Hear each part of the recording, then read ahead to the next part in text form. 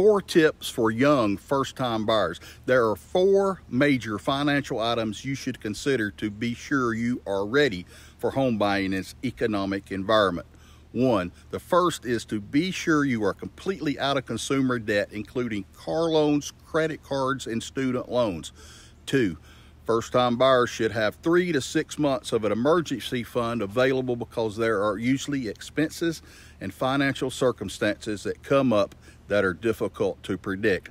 3, I also recommend a down payment of at least 5% to 10%, but I strongly encourage putting down 20% if possible to avoid paying for private mortgage insurance, PMI.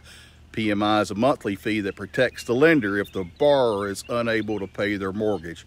4, regarding house payments, I believe home buyers should be sure their monthly payment will be no more than 25% of their take-home pay. Any more than that, and you run the risk of not having enough money left in your budget each month to put toward other important financial goals. Otherwise, you'll be house poor. I know how badly you want to be a homeowner and start building equity, but I talk to people every day who bought a house before taking these steps and wound up regretting it because they got stuck with a giant expensive burden. I'm Keith Bailey, Realtor, Century 21, All Points Realty, Destin to 30A.